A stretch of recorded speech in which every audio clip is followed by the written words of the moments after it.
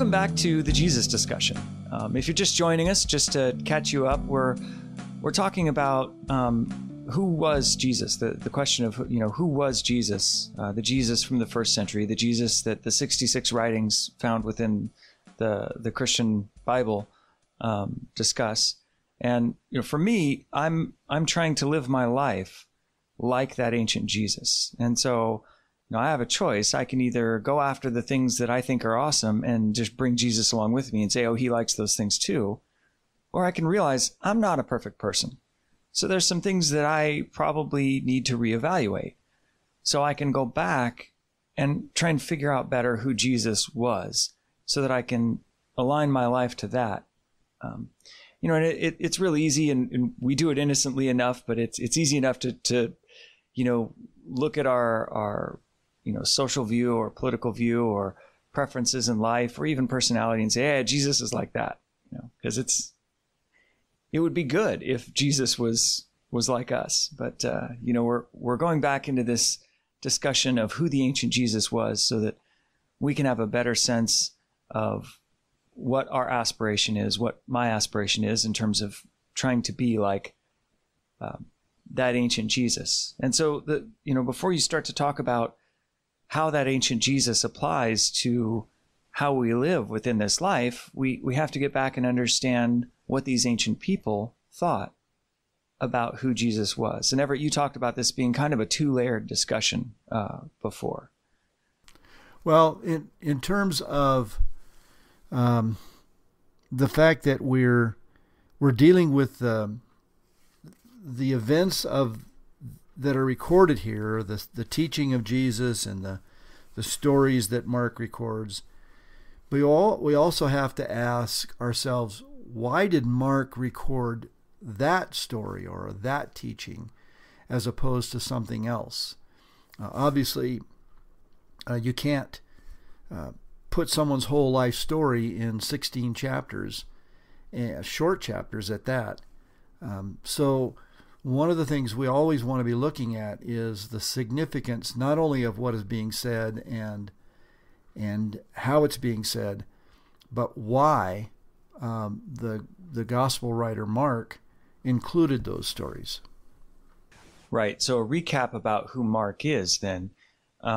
He's likely not one of the 12 disciples. He's the Mark who journeyed with Barnabas and Paul, as that the book of Acts records. He's likely someone who was taught by Peter. So there's elements of things he learned from Peter and elements of things he learned from Paul and or Barnabas. And he's a bit of a traveled person. So he hasn't just lived in a bubble in Jerusalem. And he's likely writing to a Roman audience. And you had mentioned before that one of the indicators of that is because when he mentions a Jewish custom, he tends to explain it.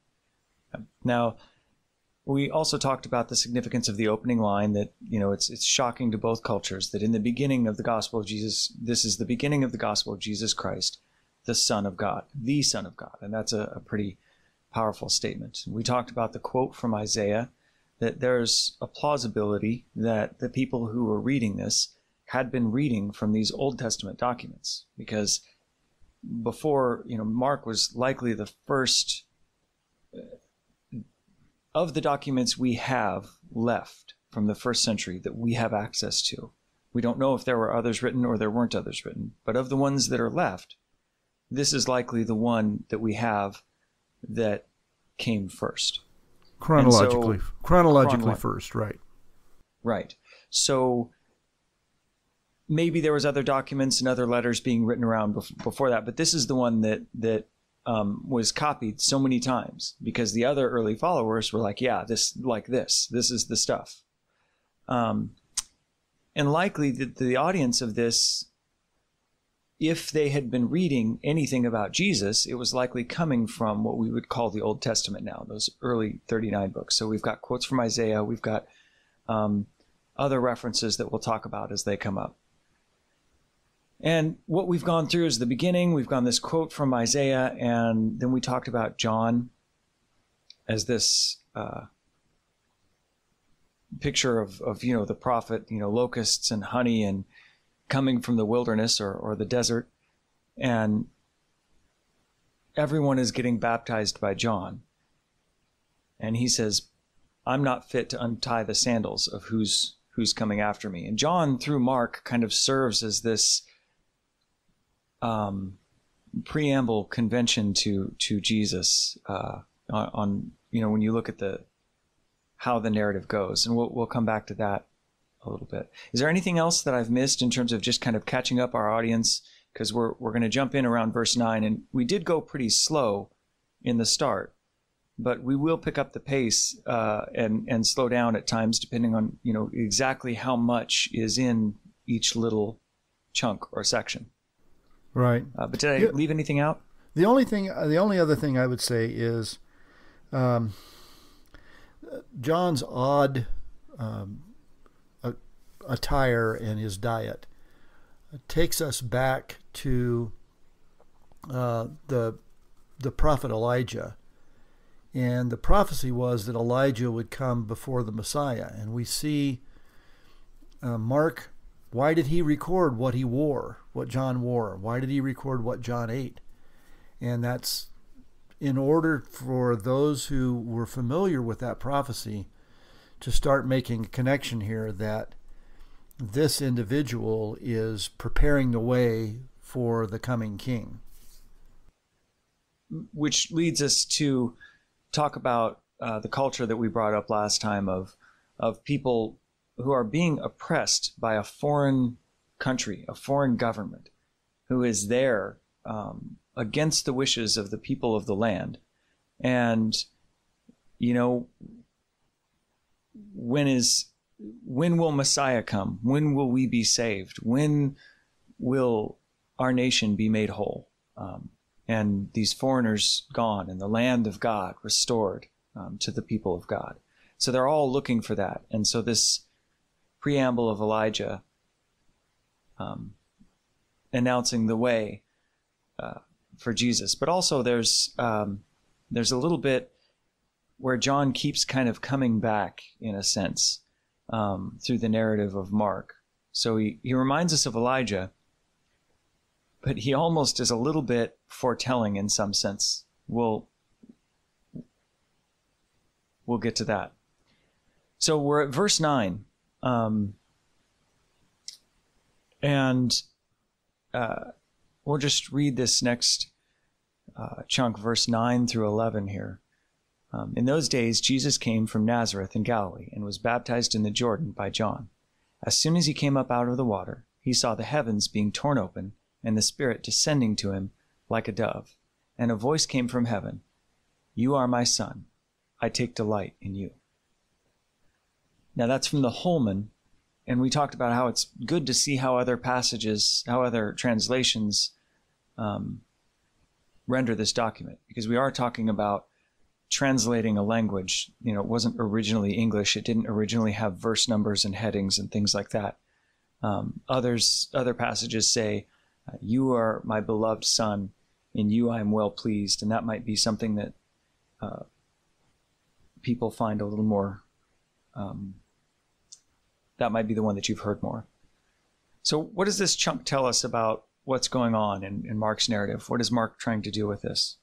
I think one of the things that we note is that Jesus is baptized, and immediately our minds go to Christian baptism. And this is not Christian baptism. John the Baptist was performing a Jewish ritual, which signifies for them a new beginning, so to speak. And so it's significant that Jesus comes and identifies with the people who are coming, but I think also is saying that something here is being inaugurated that is great, and that this is from God because a voice comes from heaven and says, "I am well pleased with Jesus, my Son," which is where Mark starts his gospel. And this is God's stamp of approval as Jesus begins his, what we call his earthly ministry. I've heard, my favor is upon him. I am well pleased with you. The Holman said, I take delight in you. But yeah, I'm well pleased. You know, something else we have here. So growing up within Christianity, I would often hear verses broken down to the nth degree for a theological treatise. You know, here's a theological case that I'm making off of one sentence. And I try to back away from that. But there are implications at times of deeper thought. And so also in this baptism, we have this first hint of the Trinitarian concept, where we've got God the Father and the Spirit descending on Jesus like a dove. And Jesus is the Son of God. That's an interesting kind of concept to work in. How do you think an early audience would perceive that, Everett? I think an early audience, everybody, whenever anything happens, we always interpret it within our own frame of reference and our own backgrounds. And so an early Jewish audience might look at this and not attach the same significance that we would as modern followers of Christ. But then we've had 2,000 years of Bible reading and interpretation and education and understanding to put this in that context. And so it was probably startling. I mean, when you hear the voice of God come from heaven, if you're not startled and amazed, you don't know what's going on. So Jesus, one of the things that I think that I get from the ministry of Jesus, as Mark records it, is that he was always surprising people because he went outside their expectations. Yeah. But not going outside their expectations simply to be outside their expectations. No. It really, it reveals how counterintuitive to basic human instinct the message of Jesus is. Right. And you know, we, as I said, we all interpret things from our own frame of reference. And we have to be careful doing that. And I say that, you know, contemporary believers have to be careful about trying to read our cultural life back into these passages and try to understand them from the perspective of what must this have been like for the Jews, for these startling things to happen. Because what happens, and this is just a human tendency, is that you build up a theology that may only be partially related to Scripture, but not completely scriptural. And what had happened for the Jews, and this is just that we all do this, but what had happened for the Jews is they had gotten away from God's original intent. So when Jesus breaks through and does these amazing things, it startles them, and it really draws a negative reaction from the leadership, because this is not the way it's always been done. But obviously this is Mark saying, no, if you oppose Jesus, you've got it wrong, because God is saying, this is my beloved Son, and you need to listen to what he is saying. It really challenges, if you feel like it's easy when I watch a movie that someone's doing about Jesus, or hear, see a thing or whatever, they're always going to be imperfect because, we have limited data. So, sometimes the movies just are going to not be perfect. That's okay. But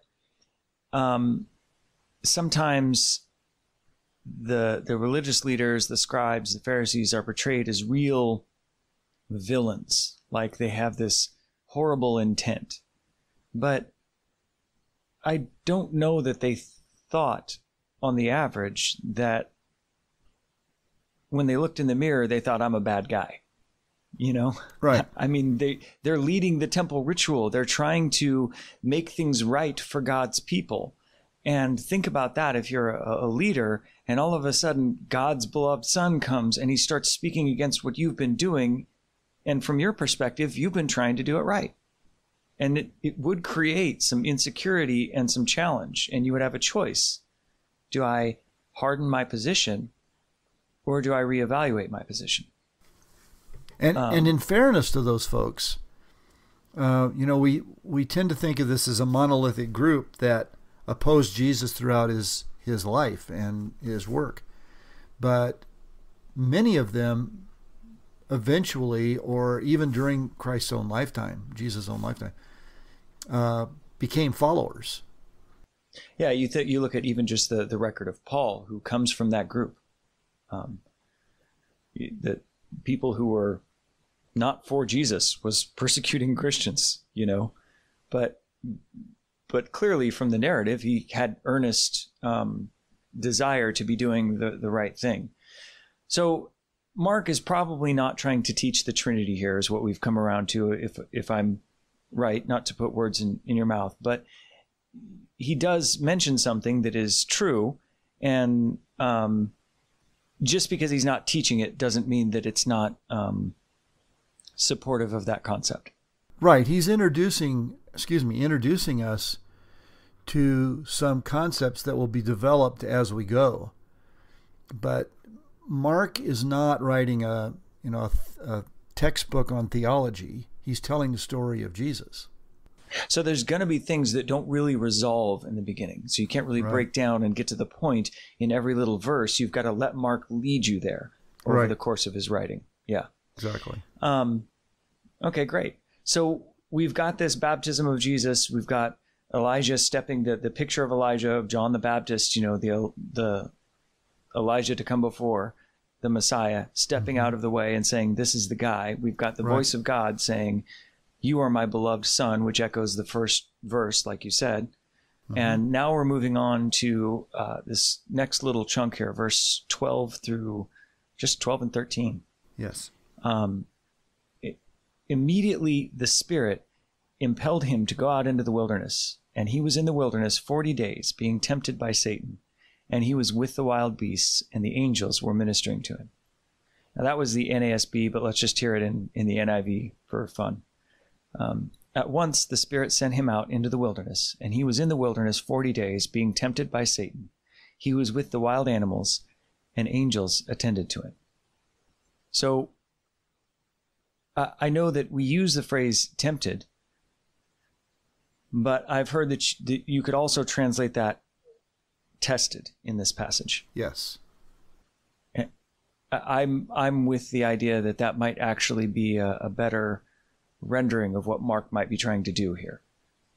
That he's setting the tone for how he's going to portray Jesus for the rest of his gospel, in some sense, as tested.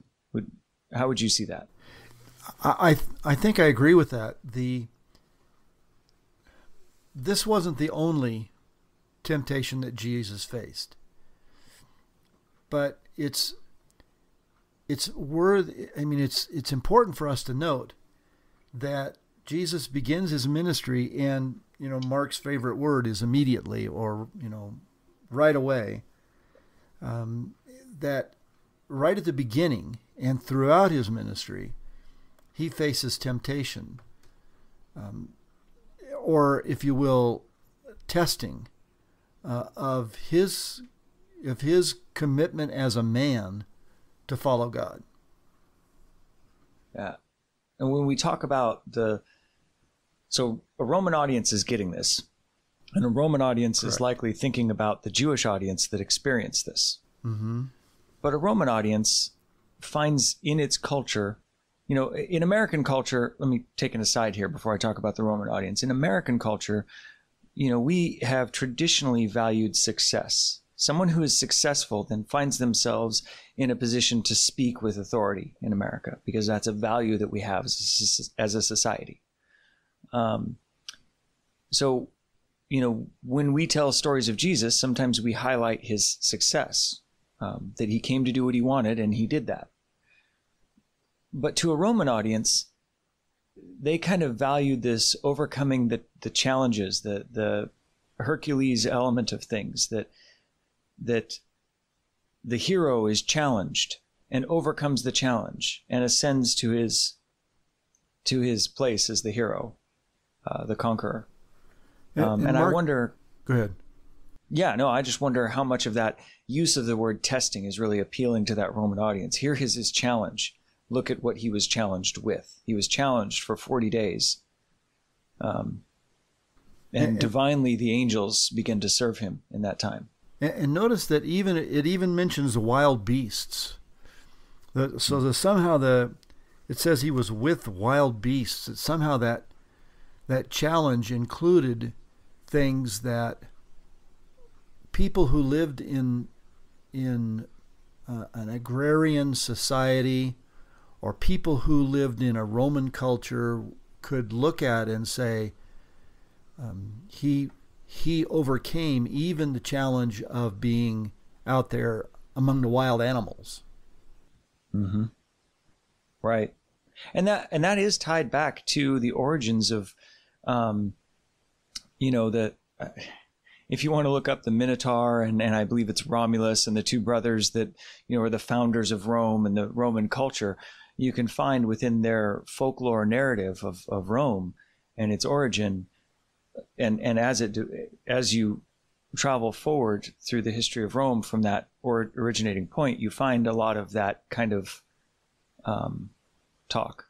The Romulus and Remus, the founders of Rome, were supposedly nursed by wolves. Right. Yeah, it's a really interesting narrative to look at that, and a lot of the things that you and I could spend a couple hours just talking about the origins of Rome, but it is in their culture that this would be kind of a connecting point of value, that they would, oh, cool, he's a guy who was with the wild animals and the angels served him and he was being tested, and that draws a Roman audience in. They lean forward to see, well, who is he? Mm-hmm. And he overcame those challenges. Right. Okay, so then we go back to John here. After John was arrested, this is verse 14. After John was arrested, Jesus went to Galilee, preaching the good news of God. The time is fulfilled, and the kingdom of God has come near. Repent and believe in the good news. I'd like to talk about a couple of things in there with some detail, like the phrase repent and the good news and some things like that we've talked a little bit about before. But you notice, for our listener, that we have John setting up Jesus, and then John gets out of the way, and he's arrested. And here comes Jesus doing the same thing John was apparently arrested for. John was preaching the good news and saying the kingdom is at hand. The one who's going to come after me, I'm not worthy to untie his sandals in order to wash his feet. I can't even start that. And here Jesus comes doing the same thing that John got arrested for. So there's some narrative lead in there a little bit.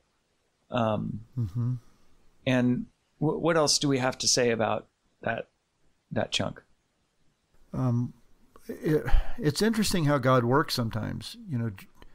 John is obviously a person sold out to God, totally committed. And yet, how does he get moved out of the way?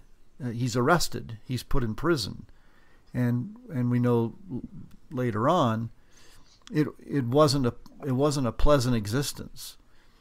And the other thing is, he talks about, Jesus says, repent and believe in the good news. When we think of repent, we've sort of turned that word into something that means, well, you've got to clean up your act and straighten up your life.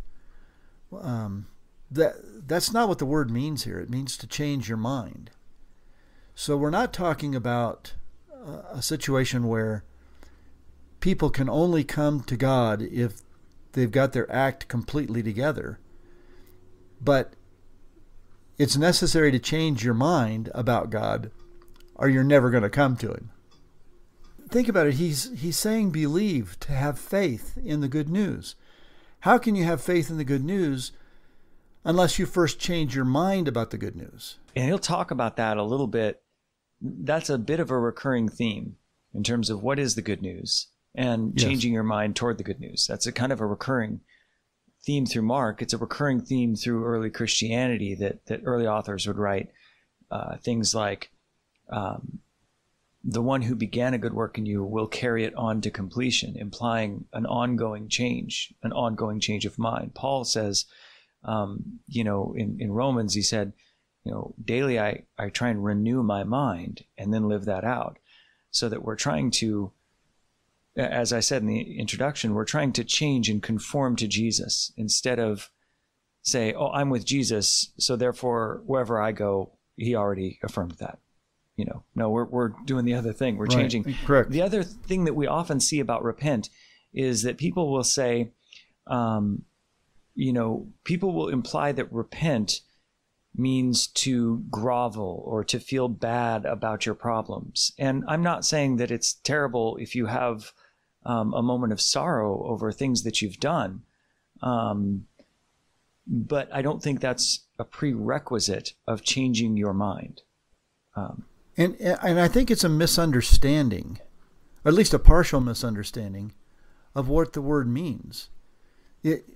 As you said, this wasn't written in 21st century or 20th century English, so the word repent here doesn't carry with it the same baggage that we have today. I've actually heard people say that if you're not crying, you're not truly repentant.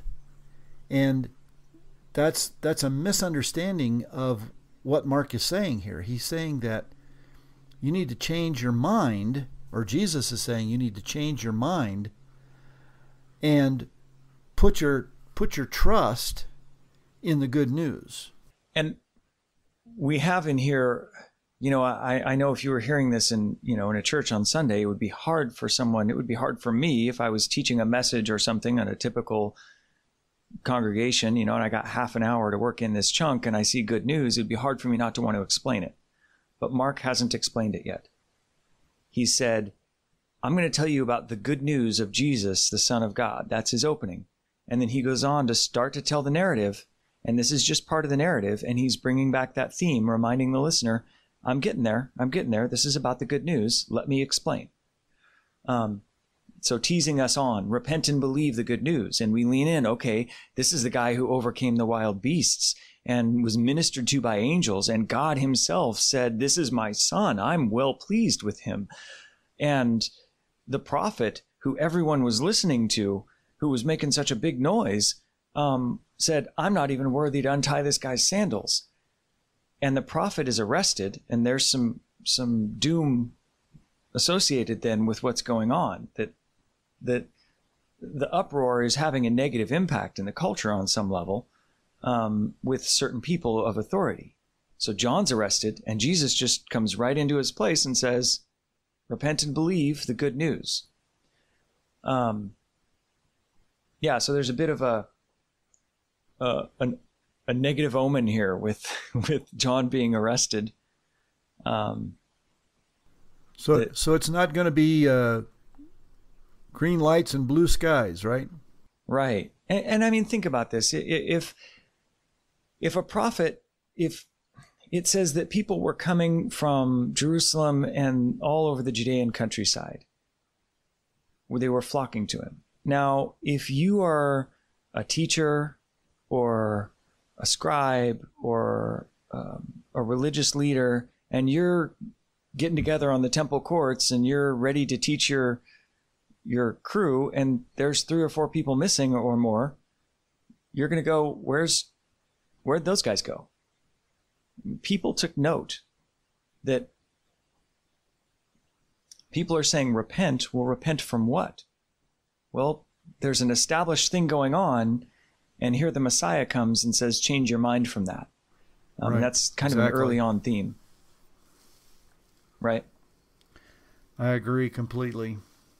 All right. That's, Everett, that's what I look for. If you agree completely, I'm good. Raise your sights. Raise my sights. I've got the bar set low. If you're with me, I'm all right. So, I think maybe that's a good place to stop for this next chunk, and later we'll pick up at the verse 16 and calling the first disciples.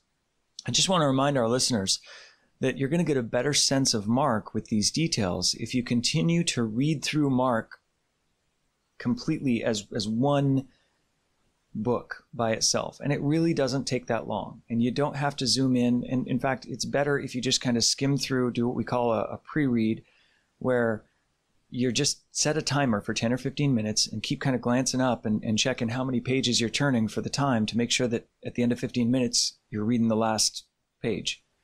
And the idea is just to be aware of what's in the Gospel of Mark, so that when you go back and read the details, you're not trying to assemble it in a linear fashion. You've kind of scoped the whole of the thing.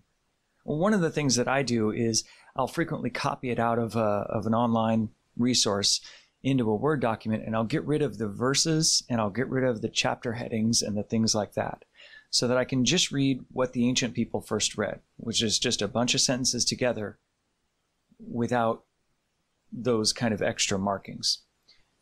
Everett, do you have anything else to add about how we might want to kind of keep working through Mark in between these episodes?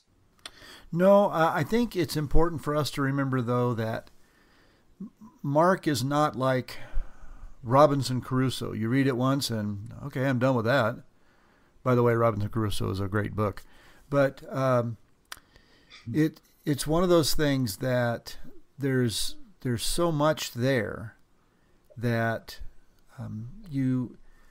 we all inevitably miss as we go through. So I would encourage us to keep reading through Mark and read, as you say, just kind of do a gloss and get a sense of where we're going. And then I think the more you do that, the more familiar you become with the forest, as it were, then working our way through the trees is there's a lot less mystery.